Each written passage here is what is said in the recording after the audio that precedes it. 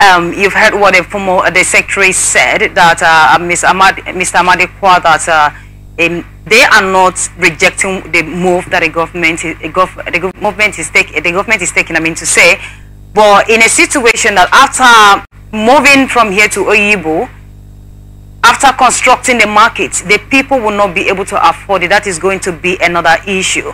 But do you think it was really necessary for this information to bring them in as part of these developments, telling them about it before constructing the market? Because the people might come up and give the government the condition that it will not definitely not be okay with the government, and before you know, this will become an issue where they will have to chase them from here. At the end of the day, no markets for them. So do you think the government did the right by moving ahead without letting the people know? Well, incidentally, the Ikoku spare market traders, as we speak, don't have a market.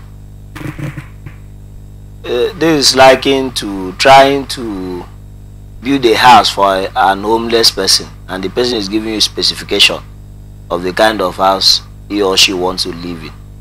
These traders can be literally likened to people who are staying in slums and under flyovers.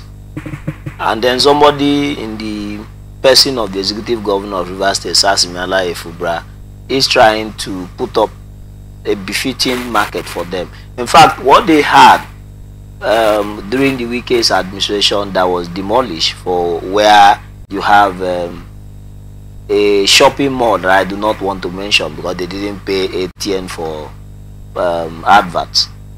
The place were makeshift. They were old rickety buildings that were built, some as far back as 50, 70, 80 years.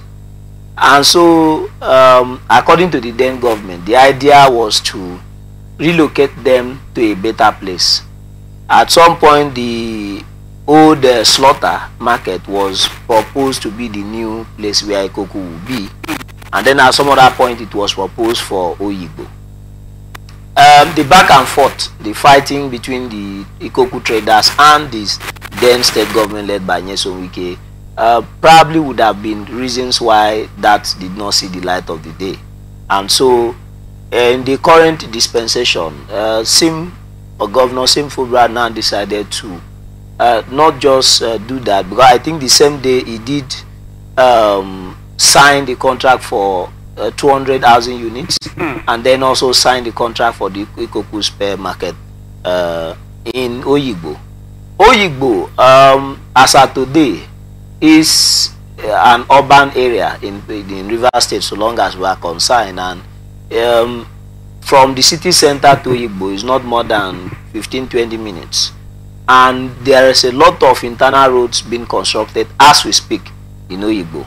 And therefore, I think that government, probably the Nyesom Wike administration, felt that they needed to do some kind of internal road, because the roads in Oyigbo before now were very deplorable. In fact, Oyigbo was a site of how a road should not be in Rivers State. And so the Nyesom Wike administration started doing small roads and all of that. Of course, joining to what the then Buhari government did on the Oyigbo Express, that has 4 lanes as we speak right now, and then the road leading to Mbano, Farm, and to different parts of Oyigbo is now being constructed. So I think that this was the best time to actually do a market for them, because you can't put a market as serious as spare parts, where all automobiles are taken there for repair and for refurbishment and all of that, and then they don't have access. People don't have access to that place, because motorists will always be going there. It will be as busy as the day Ikoku was. And so, yes, I understand the point Mr. Amadekwa is trying to make, saying they probably would have been consulted. But I think that the Nyesom Wike administration had met with them several times. But now that they have, and so government is a continuum. Government does not need to consistently keep meeting with people. What are they asking for? They're asking for a market. Where did government propose? Oyigbo. Where is the Simfubra administration citing the market? Oyigbo.